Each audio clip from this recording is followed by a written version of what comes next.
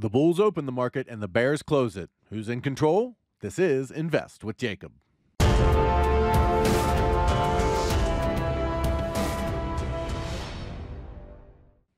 Okay, guys, so in yesterday's video, we talked about the fact that the market should be moving up to do a back test of the pivot, and the bears needed to hold, and that's exactly what we saw. The market moved up into the pivot, the bears held, and moved the market down the rest of the day.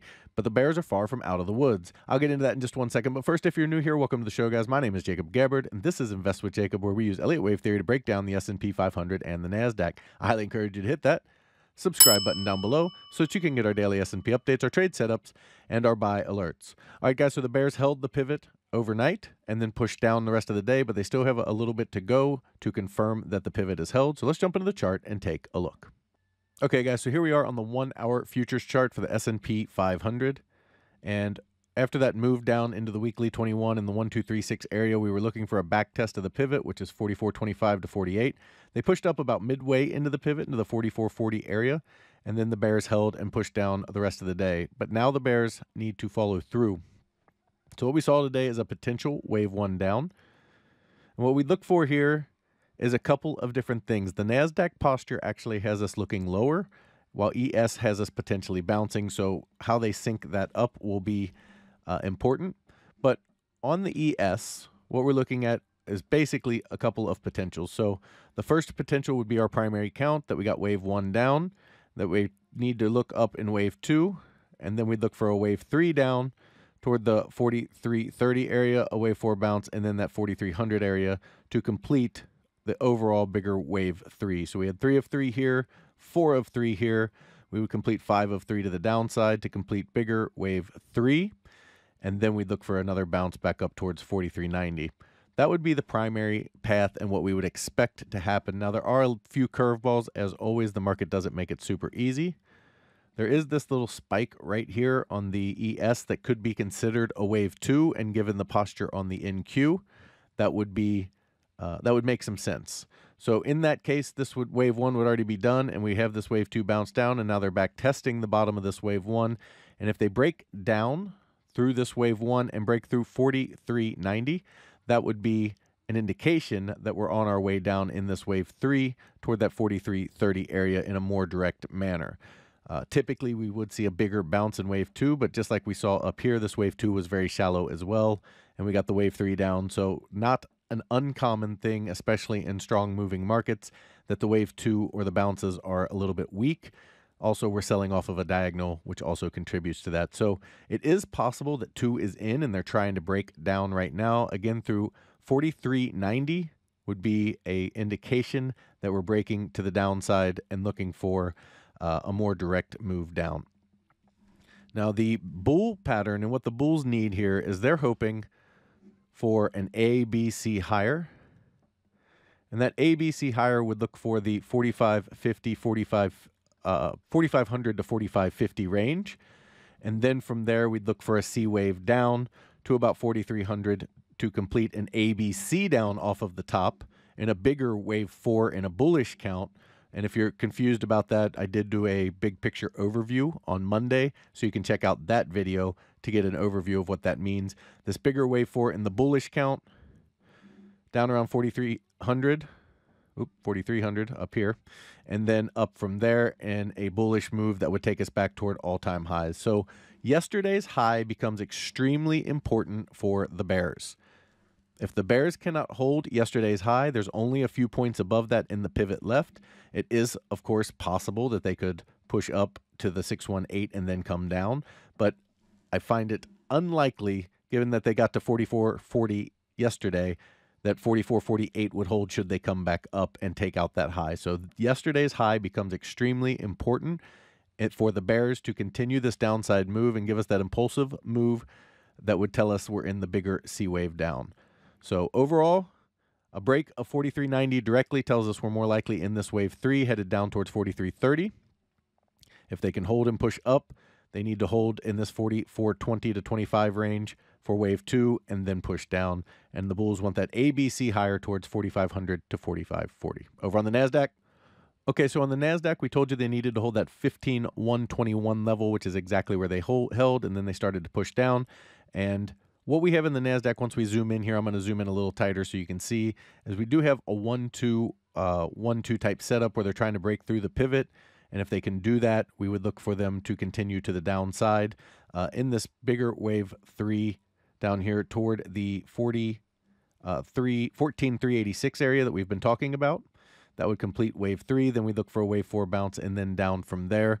Let's zoom into the 5-minute because it's harder to see on the 1-hour chart. So on the 5-minute, you have your 1, 2. They came down in 1, 2. And now they're kind of down here chopping in the pivot as you would expect. They need to break down. We'd look for 14,905 first, and this is a critical level because it is the 1.0 retrace. Or 1.0 retrace of A and B, or 1 and 2.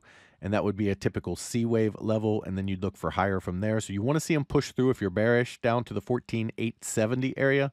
14,870 gives us a bounce back towards 14,941, then down towards 14,812, back up to 14,905, and then 14,750 would give us our wave 1 down. So right now, they're chopping in the pivot. We would expect them to continue to the downside to at least 14,905 to complete that C wave down. Or if we're in wave 3, as I suspect, 3 of 3 would target 14,870.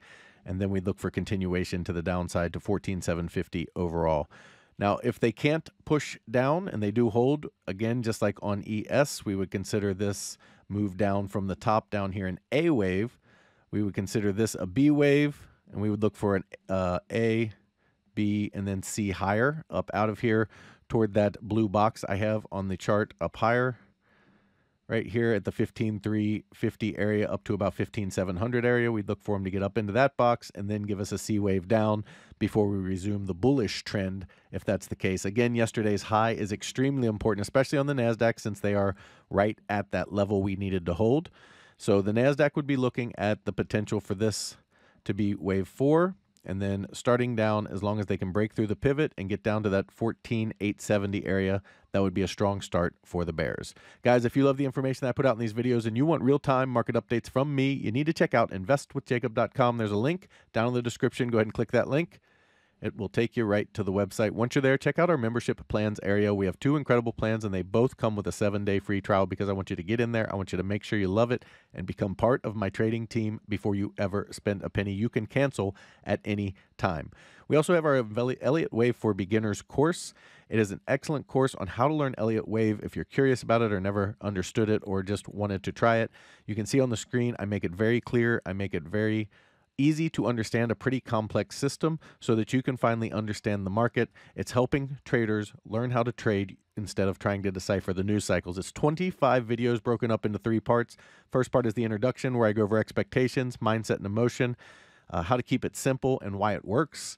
We have the chart setup where I go over every tool you need to use along with Elliott Wave Theory so that you can get confirmation of what you're seeing on the screen and know when turns are coming. And then we go through, of course, the Elliott Wave for Beginners part where we go through all the waves 1 through 5, as well as ABC corrections, how they work, what their targets are, how they invalidate, how they are confirmed, all the different things you would want to know about Elliott Wave Theory so that you can understand the market. The really cool thing is, it comes with both monthly memberships. So if you don't want to buy the course, you can become a monthly member, and you do get that Elliott Wave course included in that membership. In our first room, the Invest with Jacob room, you get all of my real-time market updates, all of my buy and sell alerts, all of your Elliott Wave questions answered, a midday video where I go over exactly where we are in the counts and what to expect, as well as the training material you just saw. We trade the SPY and the QQQ, and we swing trade, which means our trades can last anywhere from a few days to a few months, so we don't trade quite as often as a day trading room does. However, if you are looking for day trading as well as individual stocks, you need to check out PT's Throne Room. In there, you get everything you get in the Invest with Jacob room, as well as individual stocks, day trading, and PT's reduced risk binary method that just crushes the market.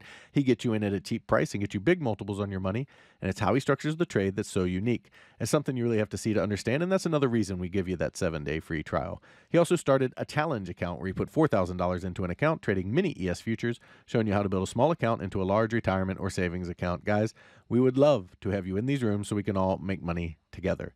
All right, the key takeaways for today. Yesterday's high becomes of the utmost importance. The bears must hold that high and push down. We would look for them to bounce in 2 on the ES or potentially move directly down. A break of 43.90 directly would be an indication that we're already in 3. But a bounce in 2 that holds below this wave 4 high, and then moves down would be the expectation. If they cannot hold the high, we would look for the bulls to push it up towards 4,500 to 4,540 before seeing a C wave down to complete that move and give us a more bullish count instead of a bearish count. Over on the NASDAQ, a little bit different of a setup. They have a pretty clear 1-2-1-2 into the pivot. We would like to see them move down to the 14,870 region. If they can break down below that and continue to the downside, then we would be looking for continuation down to that 14,750 level to give us wave 1, and then overall move down into that 14,376 level. If they cannot push down through the pivot or can't get through the 1.0, then we can see an ABC up into this blue box at 15,300 to 15,700 before seeing a C wave down to complete the move. Guys, that is your market update for today. I will talk to you tomorrow.